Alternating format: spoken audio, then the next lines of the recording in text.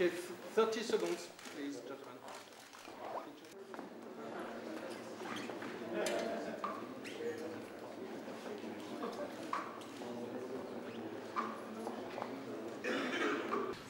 Yes, we did talk about Russia. Oui, nous avons parlé de la Russie.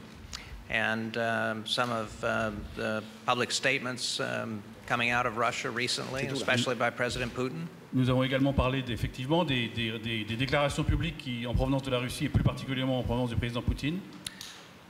I allowed to Minister Morin that perhaps for the only time in our history, both the American Secretary of State and Secretary of Defense have doctoral degrees in Russian and Soviet studies.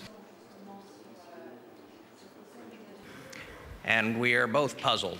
Et nous sommes tous les deux absolument ahuris par ce qu'il a dit. By what the Russians are doing. I think it's important to try and be flexible in addressing their concerns on a number of different issues.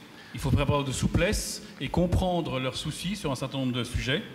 At the same time, we should not be in the position of allowing them to obstruct further progress in a number of areas. Et en même temps, il ne faut pas non plus leur permettre de faire de l'obstruction sur tous les sujets qui nous concernent. But above all, we would prefer that they partner with us and be our ally in pursuing a number of these initiatives.